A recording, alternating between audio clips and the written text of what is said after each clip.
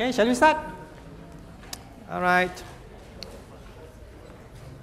Shall we start? Can we start? Yes? I know, left side is okay, right side is a bit worrying.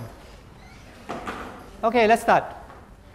Okay, what we're going to do today is about network addresses, IP addresses. All right, so this is, I mean, you might find it a bit complicated.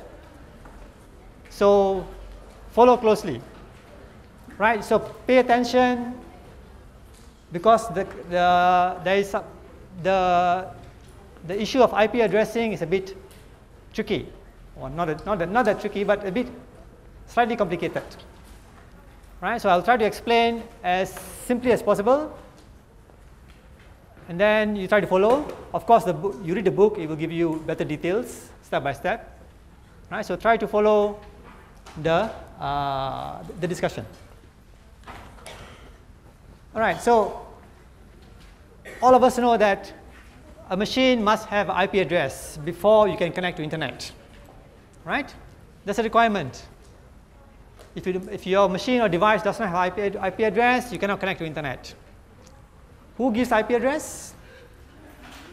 Either you assign manually, or it's assigned automatically by the server, right? Normally by a DHCP server or your internet gateway or whatever it is, right? So IP addresses are automatically assigned normally nowadays. But the main thing is that every device must have IP address before they can connect to internet. If your machine does not have IP address, your packet which is going out, remember the packet, you have layer 2 of OSI, it looks at MAC address, which already have the hardware address. Layer 3, it must have IP address, source address and destination address. And the router will be looking at your packet and see whether the IP address is there. If there's no IP address, sorry, right? Router will not be able to do anything. So your packet cannot go out. So that's why you must have IP address assigned to your machine before it can be routed out to the internet. Right? So it's very important. Okay, so we have IP address. We call this the IPv4 address. Right? So it is basically 32 bits. I think all of you know that. Right? And another thing is that IP addresses must be unique. Every device, every machine which is connected to internet must have a individual or unique IP address in the world. There should be no duplicates. If there's a duplicate, that's a problem.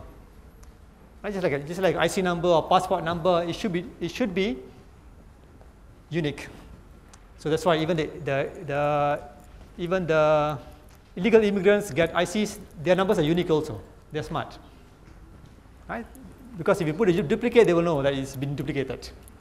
So it must be unique, and it defines your connection to the internet. So since we are 32 bits, right? So question is, how many possible IP addresses can exist? So if it's 32 bits, the answer is obvious, 2 to the power 32, right? How much is that? How much is that? Is it, can anybody read? Is it 100, 200, 400? For what? For what? For what? Not mega lah, mega is different. Not mega. For what? Okay, what is? If up to here, how much? 967,000, right? Up to 1,000 here. Then this one? After 1,000 is what? Million, okay. After million? Billion, all right. So 4 billion. So 4.29 billion different addresses. That's the maximum. That means you cannot have more than 4.29 billion devices connected to the internet in the whole world. Well, at one time, it was okay. Not many people has devices. Now, how many devices do you have? Probably 2 or 3 to connect to internet, right? You have your iPad, you have your phone, everything is connected to internet. Next time you have a chip in your head which also connects to internet. All right, so everyone requires IP address, unique IP address. So obviously, these numbers is almost finishing or almost finished, you know. Right, so anyway, there's a different story. So there's a different version of IP address called IPv6, right? So anyway, we're not going to do that. But that takes care of the problem of limited number of addresses. Right, so basically there are a fixed number of IP addresses, right? And all must be unique. So there are two ways to write IP addresses. We call the binary or the dotted decimal. This is the binary version, right? This is normally the computers use it. We don't use it because it's all ones and zeros. We can't understand which is which. We normally use the decimal dotted decimal format, right? How do you convert between the two? Simple. 32 bits divide by 8 bits, you get 4 bytes, right? Each byte, 8 bits, you convert into a decimal number, right? This is 31. I hope you know how to count. Convert this 31. This is 3. This is 11, and this is 128. Right? So normally, when we say IP numbers, we normally, in human form, we write it this way, but the machine will convert it into binary before you transmit your data. Right? Now, so now we know what IP address looks like. Next thing is that there are different categories of IP addresses. We call them classes. So there's a class A, class B, class C.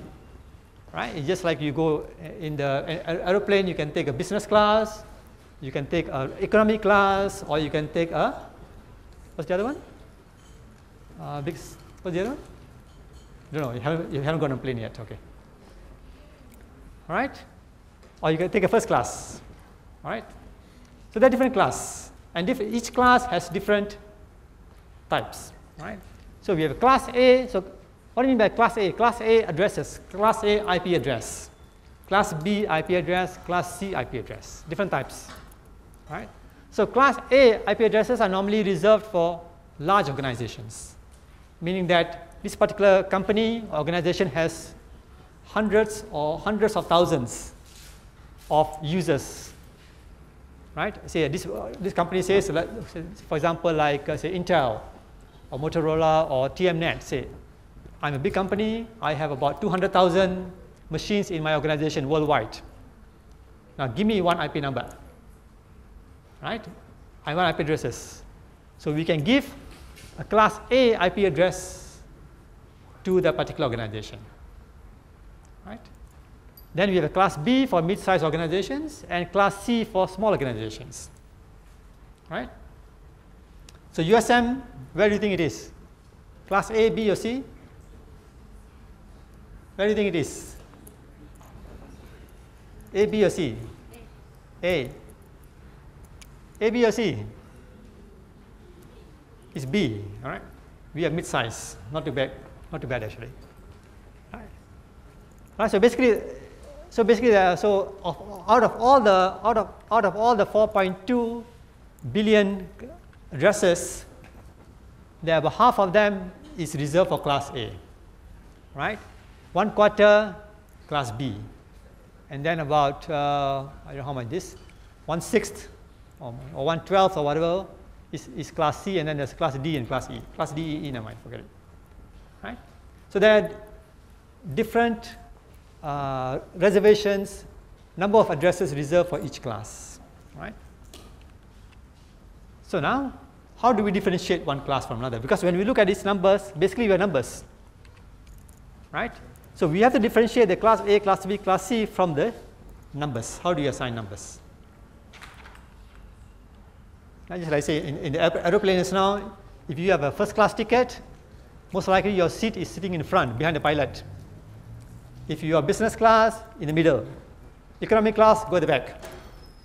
Right? Your seat numbers will tell you your class. Right? Same thing here. So those guys sitting in front are class A, sitting in the middle is class B, sitting at the back is class C. All right? So you sitting in front, you will get more things. All right.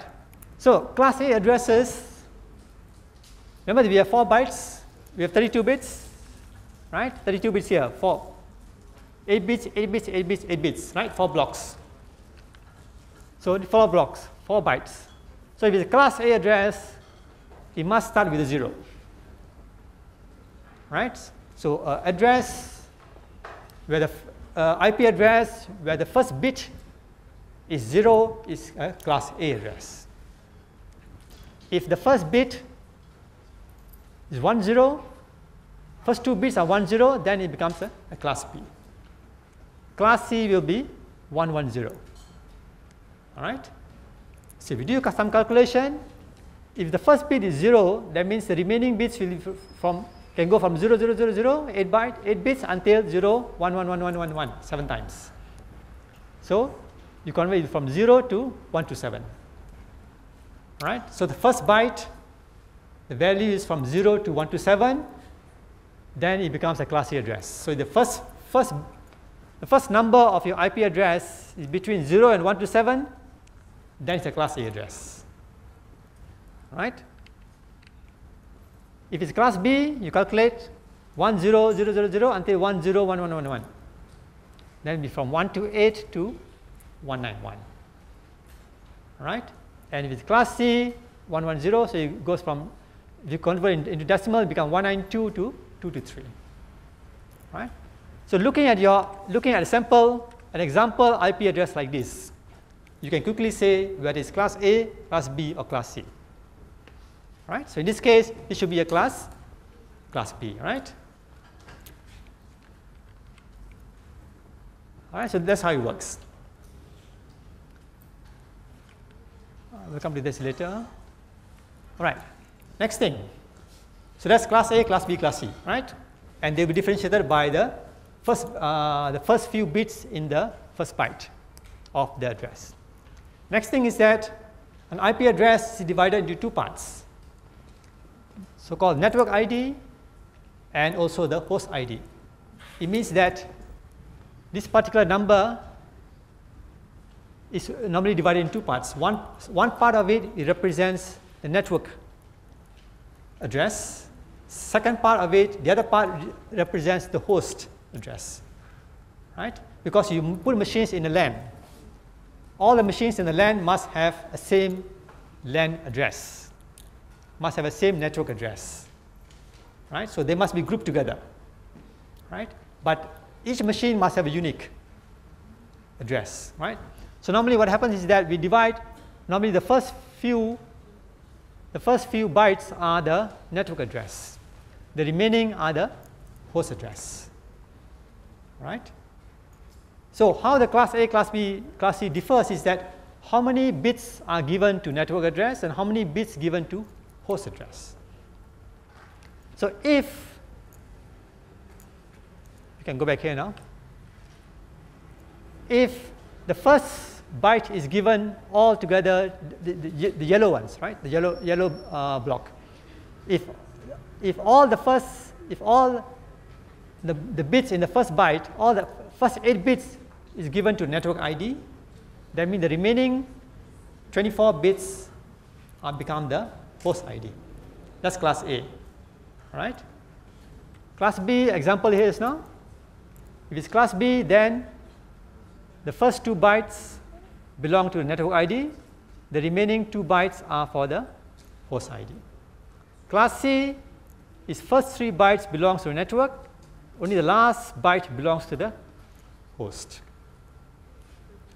Right? So what it means is that if you have a class B address, let's say if you have a class A address,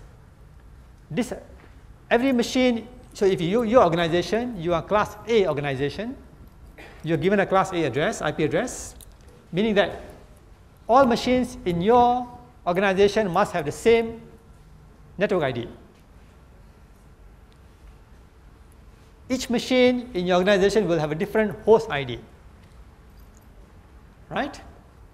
Just like you say, if you belong to USM, if you got an email, your domain is cs.usm.my. That's your domain, right? And then that is your network ID. After that, you have individual email accounts, which is based on your name. That's individual, right? So same thing here. So in other words, for class A, the first byte is reserved for network ID. The remaining 3 bytes are for host ID. So what this means is that if the first byte is reserved for network, that means how many different organizations can be given a class A address, right? One organization given one class A address. So if it starts like this, so you can give first organization 0000001, another organization 0000010, right? That's the class A address. But each of them can have this number of bytes, this number of bits for their individual machines for the host ID. Right? So it means that the number of class A addresses that exist are only 128, 0 to 127. All right? And each block, each address, how many hosts or machines can it support? It depends. Now, that means the remaining are used for the host ID. Right? So class A, the remaining are used as a host ID. So there are 24 bits here. So each organization can have 2 to the power of 24. 2 to the power of 24, there is about 16.7 million machines in the organization. All right, that's what class A address is. So class A address is very, very large. All right, so each class A address can have 16.7 million different IP addresses for their internal machines. Right? And how many organizations, how many class A organizations can exist in the world? 128 at the most. Right? All right, so that's why the class A addresses are very, very rare. Even in Malaysia, I don't think anybody has class A address. Right? If you give class A address, let's say you have 5 PCs, I say I want a class A address. What happens? You are given 16.7 million IP numbers. How many you use? 5 or 6. The remaining, you keep it. Nobody else can use. Right? So it's wastage. All right, so class B, the first 16 bits. Right? So first 16 bits means 2 to the power 16. So we have 16. So class B, we have about 16,000. We can have 16,000 different organizations with class B address in the whole world. Right? And each organization can have 65,000 machines in the organization. So for USM, we have a class B address. So therefore, the maximum number of USM IP addresses is 65,000. Right? The moment, so we cannot have more than 65,000 devices connected from USM going out. If you have more, the remaining cannot be given IP number. Right? And so far we've been okay, no problem. Right? Class C, now we have how many? 3 bytes. Right? To the power of 24. Not exactly, so it's 192 to 223 actually. So in this case, we will have about 2 million plus different class C addresses. And each class C address can only have 8 bits of data, 8 bits of host ID only. So 8 bits means 2 to the power 8 is 256. So one organization, if given a class C address, can have a maximum of 256 machines in their network, not more than that. Right? And the thing is that once one organization is given one IP address, it cannot be shared. So you say, I give you a class C address, okay? Give you a class C address. Means that you have 256 IP numbers for you. Whether you use it or not is your problem. If you only use few, the rest is wasted. It cannot be allocated to someone else. All right? So that's why the numbers run out very fast. So if you are greedy, you say, I want a class A address. Right? I pay you. Or you only use a few machines. The remaining IP numbers cannot be assigned to anybody else. Right? So the IP numbers are basically assigned according to requirements, right? So whether you are, which organization you are, how many hosts do you have in your organization, then we will assign an appropriate appropriate class of IP address, either A, B, or C, right? So that's why large part of available addresses are wasted if it's not properly allocated. Right, so that's the problem. All right, so class D and class E normally we don't use, so forget about that. So the main thing is the class A, B, and C, right? So we differentiate from the first number, and also how many bits are reserved for host ID and how many bits are reserved for the network ID. Right, so that's important. Yeah. Right, so the network ID identifies the network of the LAN, the host ID identifies the host. Right? All machines in one network will have the same network ID. Okay. Right. Next thing is the mask. Right. So what mask basically does is that it needs to help you to identify which part of the address is network ID and which part is the host ID. So given an address like this, you will know, right? Given an address like this, which part is network ID, which part is host, I will know, right? Unless we identify whether it's a class A, class B, or class C. Right? So we can do that by looking at the first number. We can do that, right?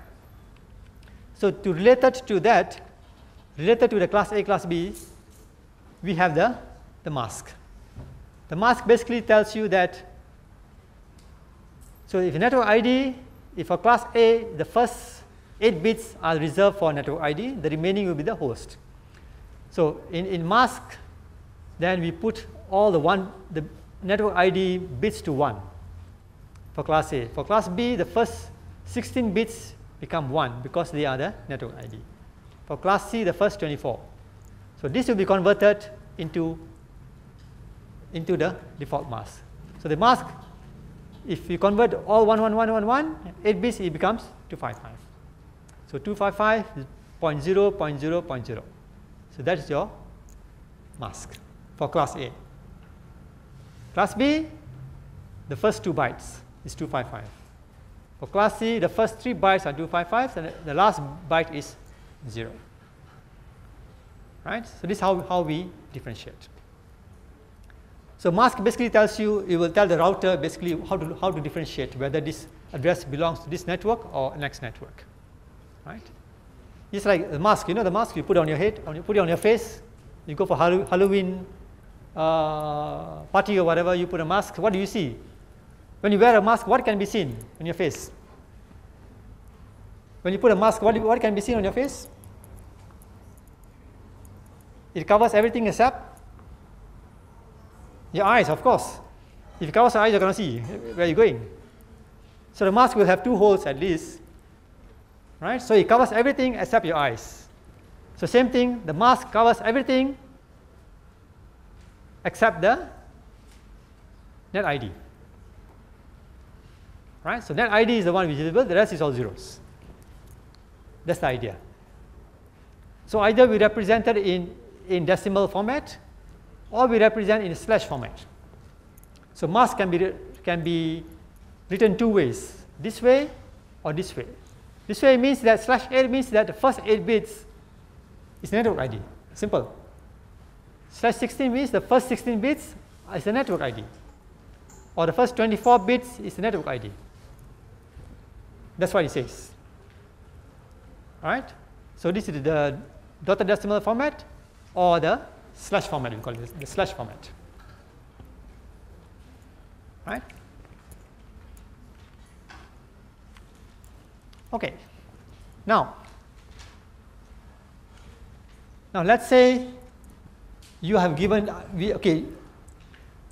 MIMOS gives USM a class B address, right? We have a class B address and it's 161.142.00. That's what it is, right? So it should be this way. First 2 bytes are the First 2 bytes is the network ID. The remaining will be the host ID. So USM is 161.142.0.0. So 161.142 as the network ID, right? Now, so it gives the USM how many machines you can have. You can have 65,000 machines in USM. So one way to do is that we start giving the machines numbers one by one. Let's say we start with Chancellery first. The Vice Chancellor gets 161.142.0.1. Deputy Vice Chancellor gets 161.142.0.2. We have 3 Vice Chancellors, 2, 3, 4, and so on. Right? We go by that sequence. But it gets messy. Right? Next time, the Vice Chancellor does not like the number 1. His favorite number is number 7. He says, I want number 7. Then you have a problem. All right? So it doesn't work that way. So the other option is that instead of giving one number, a special number to each user, and all users are exactly the same, that means whole USM is one LAN. Inside this LAN, there are 65,000 machines. Right? It's not practical. Too many machines. So the other way is that we go by school. Okay, Vice Chancellor go under the category of registry or chancellery. Each school will become one LAN, right? And then each school will allocate IP numbers to their own machines and make sure it doesn't interfere with others. So now what we need to do is we need to divide our IP addresses given to us by MIMOS and the class B address into smaller IP addresses, into smaller blocks. We have one big block with 65,000 maximum addresses. We need to divide it into, say, each one is, say, 100 or 200 IP addresses, and we distribute to each school. Right? So one big block of IP addresses we make into smaller blocks. So that's called subnetting. Right? All right, so one class B address, we can divide it into smaller subnetworks or smaller LANs. So a large block of addresses can be divided into smaller networks. Right? How are we going to do it? We'll see later. Right?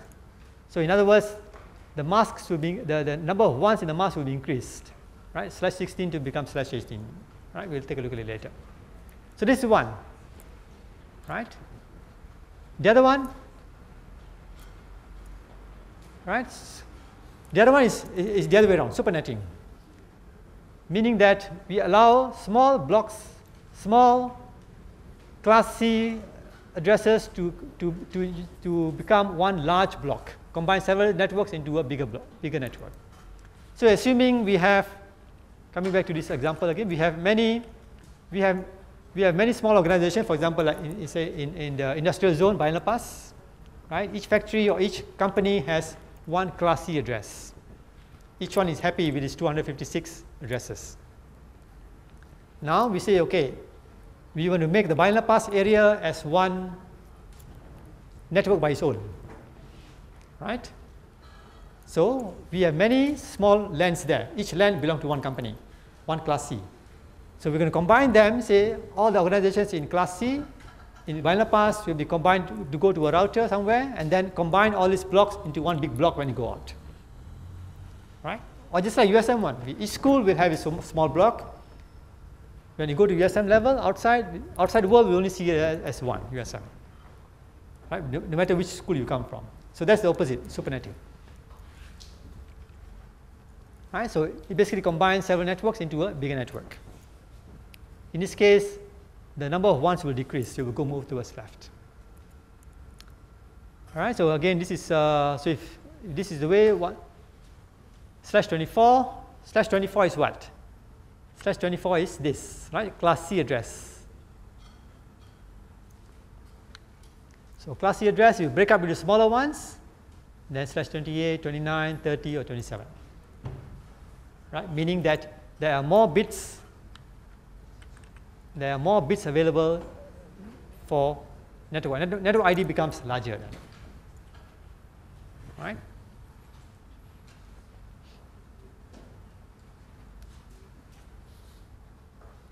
Okay. So address depletion, class A and class B addresses are already finished, right? Not many left. Class C addresses are available, but it's probably too small for most organizations. So most companies, 256 addresses are not enough. It's just too little, right?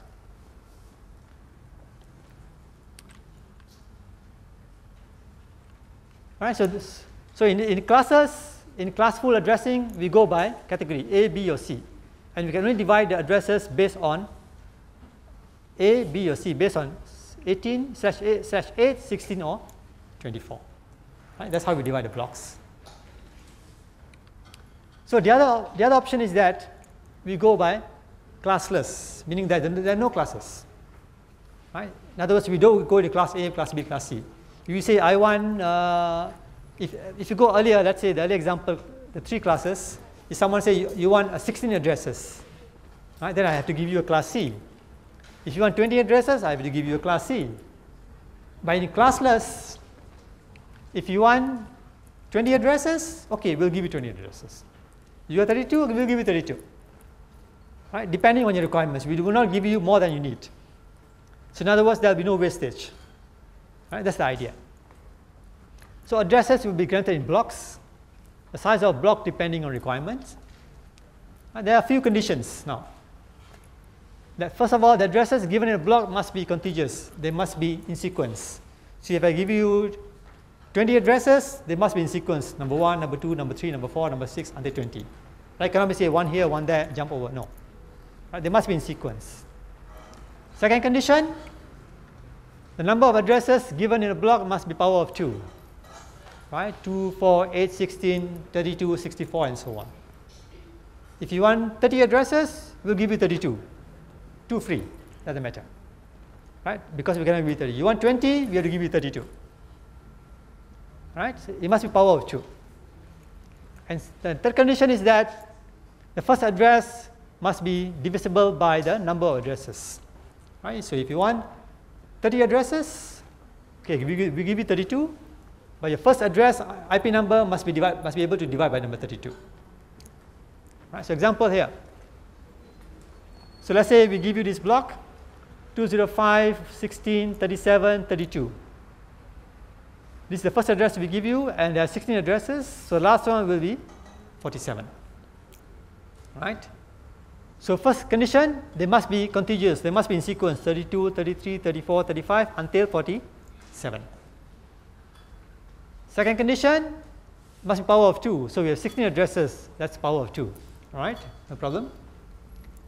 The first address in the block must be divisible by the number of addresses. So 32 here must be able to divide by this number without remainder.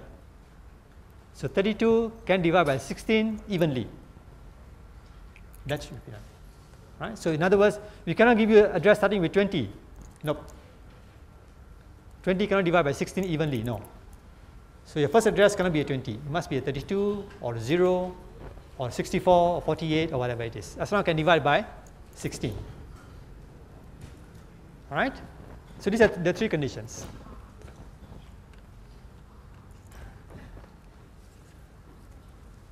So now our addresses, our block addresses are basically defined this way, the same way, x, y, z, t /n. Right? The only difference is that now the n, the /n, the mask value can be anything from 0 to 32. Earlier, our mask value is only limited to only 3 options, /8, 16, or 24. Right? Class A, class B, or class C. Now, we can give any number between 0 and 32. Right? So we can divide by blocks, any number will do. Right? So the block will consist of first address, last address, and the number of addresses. Right? So something like this. So this is the block address given, and /18 means the first 18 bits is the network ID. The remaining is the host ID. All right, let's take example. Right, so let's say we have a block of addresses is given to an organization. One of the address is this one, 205, 16, 37, 39. This is one of the addresses in the block. It's not the first one. We don't know which one it is, right? We want to find out what is the size of the block, how many addresses in the block, what's the first address, and what's the last address, right? That's my idea. So first, what do we do? So the first thing we do is that we convert the decimal format of the IP address into its binary, right? So 205 here, 16 here, 37 here, 39 here, right? Now we play around with the slash 28. The slash 28 means that the first 28 bits is the network ID, and the remaining bits are the host ID, meaning that the first 28 bits you cannot touch. In the organization, the first 28 bits will remain the same for every machine in the organization because it's a network ID. Only the last few bits is the one which will change according to each machine, right? So the first address, simple, how to do? We take this address after conversion to binary. The first 28 bits, leave it alone. The remaining bits, you put zeros. All right, so the last 4 bits become 0, 0, 0. And after that, you convert it back into decimal. This is your first address in the block. Right? The last address in the block, simple. Again, first 28 bits you don't touch. The remaining bits you put all ones. And then you convert. This is your last address in the block. So how many addresses we have in this particular block? Again, simple, right? We have 28 bits you cannot touch, you cannot change. You can only play around with 4 bits. So number of addresses in the block is 2 to the power 4, 16. Right? That's how we get. Or you go the other way, 32 minus the number of 32 minus the mask. Right? So this is the same one here. 32 to 47, right? So this is the same as this block given here. Right? So any number you take from this block, take any number you like. From there you can find out what is the first, what is the last, and how many addresses are there in the block itself. All right? Simple, right? So this is one way how to do things. The second way, this is a second method. The first method is normally used by humans, you and me, right? The second method is used by routers, right? Because they deal with ones and zeros, it's much easier for them to do logical operation and or operation to do that. You get the same result.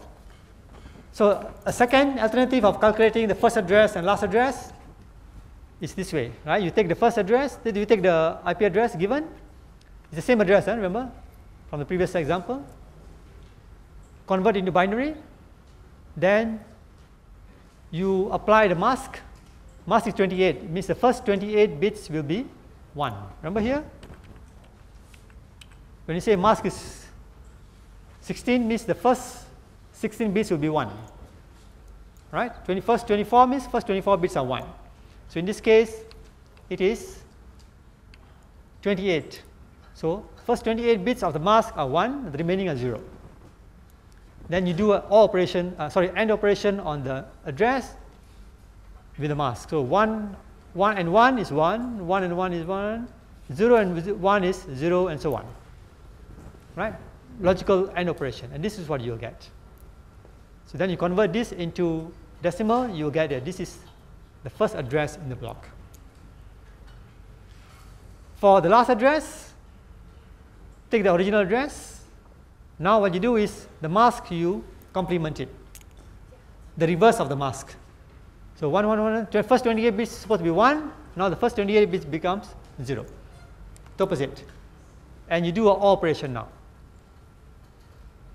And the result you get is your last address in the block. All right? The answer is the same as the previous example. How many number of addresses? Take the value of the mask complemented. Right? When it's complement the mask, what's the value? 1111, which is 15 plus 1, 16. All right. So you have two choices, whether to do it this way or to do it this way, whichever way you prefer. Right? So given IP number like this, given IP number and given a mask, find out what is the first IP number, what is the last IP number in the block, and how many addresses there are. Right? So I can look at this machine and say, okay, this machine's IP number is such, it is slash 27. How many blocks, how many addresses there are in this particular block? All right? Okay? So try it, whichever way, either this way or the previous way, whichever way you prefer, depending whether you're a human or a machine. If you're human, you prefer this. If you're a machine, you prefer this. Right? I'll leave it to you. All right. Okay, so each block will have, right, so we have first address in the block, we have the last address in the block, and also the number of addresses. So normally is that the first address in the block is called the network address, the subnetwork address for that particular LAN, right? And normally it is not assigned to any host, right? So the first address in the block is not assigned to any host. So for example, like this is now, this is the first address in the block. So the first address will not be assigned to any host. It's normally used by the router, right? So used by routers to route the traffic to and from outside. So you will have starting from 28 until, starting with 33. The first address is 32, right? 32 to 47. Normally the first and last you don't use. So 33 until 46. Right? This can be used to be assigned to individual machines. The first one will be used by network, and the last one will be used for something else. We'll take a look at it later. Right? So what this router will do is that it knows that any machine, any packet coming in with this one 2505 16 37 40/28, it knows that look at the packet, it knows that this particular packet belongs to one of these machines here, right? Just like this, a packet comes in with a slash, the router will quickly calculate the first and the last. Then it will know whether this thing is within that particular block or not. If it's not, it throw it out. If it is, pass on. Right? So that's how the router will check. So this we said earlier already. So the classless addressing requires two-level hierarchy, right? There's a prefix, it defines a network, right? Network here, ID, and then the other one will be so this is the host ID, this is the network ID, and the whole thing is a host address. All right. So the network address, network ID will be common, the same to all the addresses in the network, in the LAN.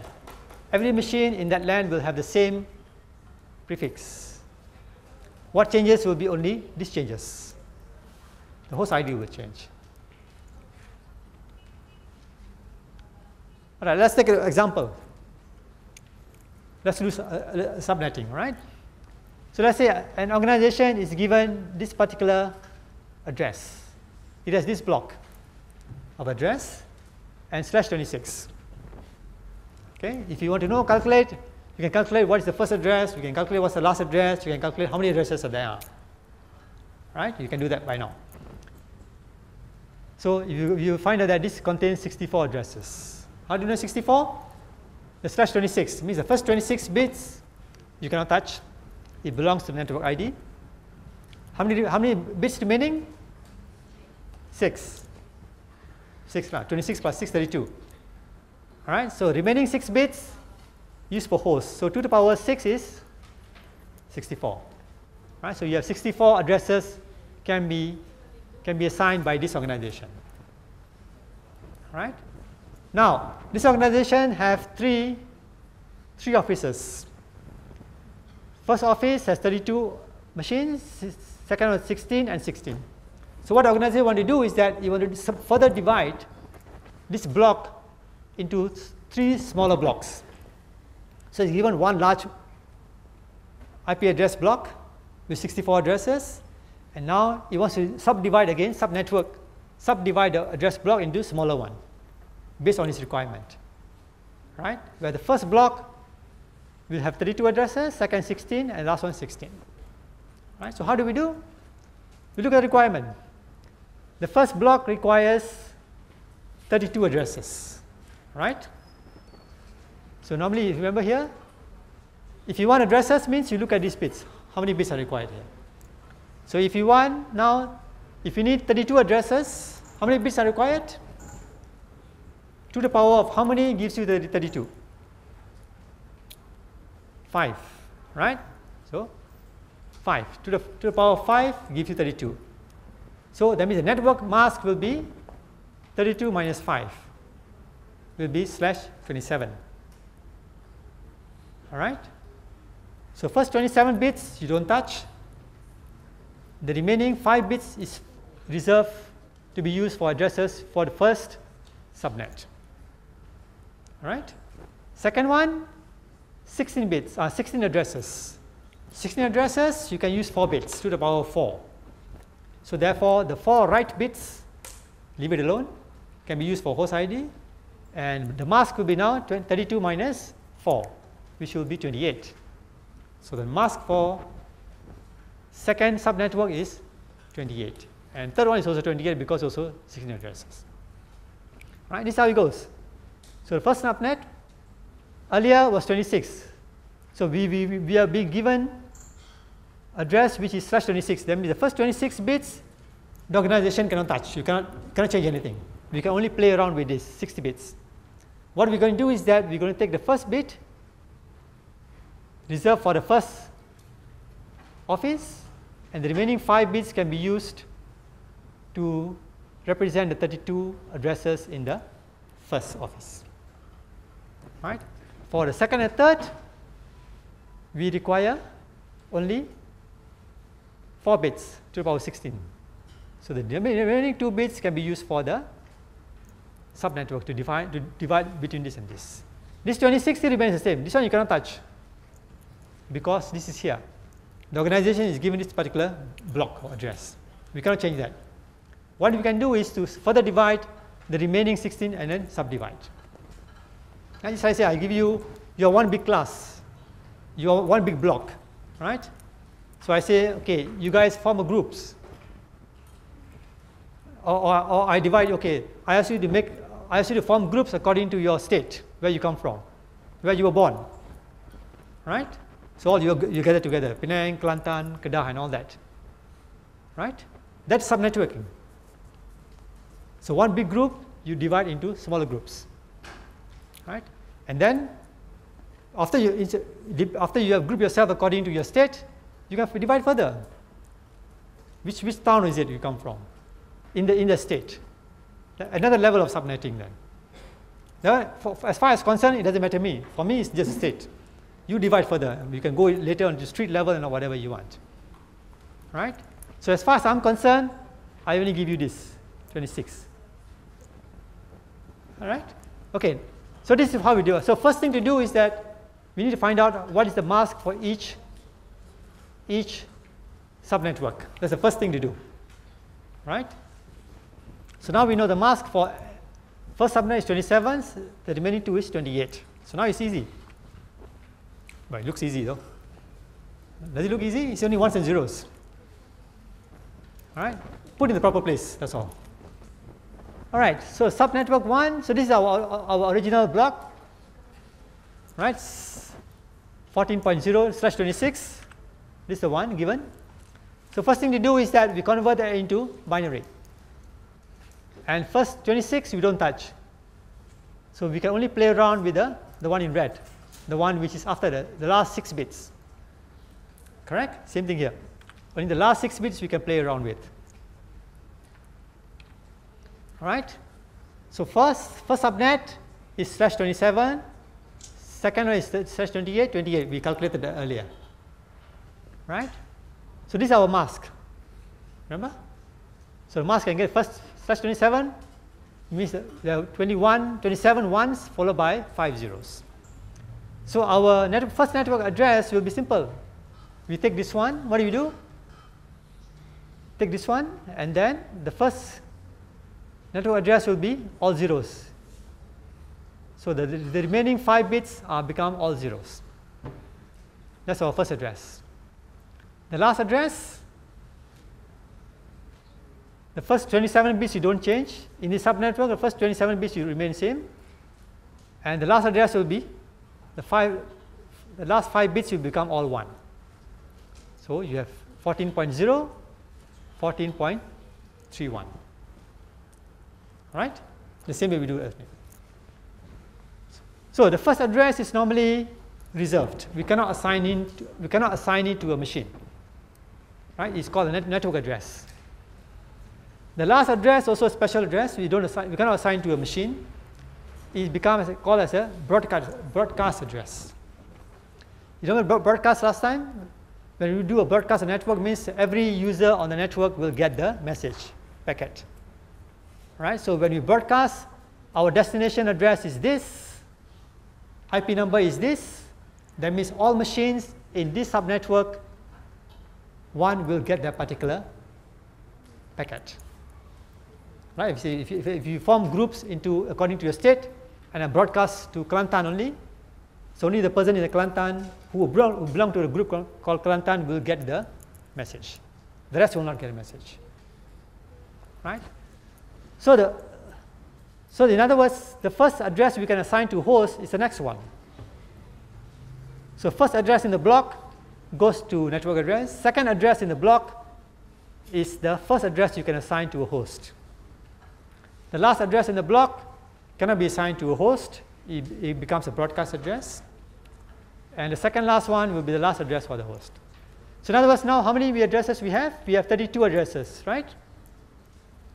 32 addresses from 0 to 31. But how many addresses we can actually assign to the host? How many? We have 32 addresses, right? From 0 to 31 in the block. But not all of them can be assigned to machines, to hosts. How many can be assigned to hosts? 30, right? Because the two will be, the first one, the last one cannot be assigned to a machine, to a host. They are special addresses. So, right? So although we're given 32 addresses, but only 30 can be used for assigning IP numbers to the machines. Second one, same thing. Subnet 2 is 16 nodes, right? So now it's /28. That means the first 28 bits you don't touch, right? And then the first address will be first 28 bits you don't touch of this one. First 28 bits you don't touch, and the remaining 4 bits you put zeros. And then the last one, the remaining 4 bits you put 1. So here the first address will be 32, 33, and then last one is 47. And same thing here. So what you'll notice is that the address goes from 14.0, this is your block, right? So 14.0 is the first address, 14.1, 14.32, 31, then 32, 33, 47, 48, until 63. So it's nicely in sequence. Nothing is wasted. These are machines, individual machines. Okay, we shall stop here then.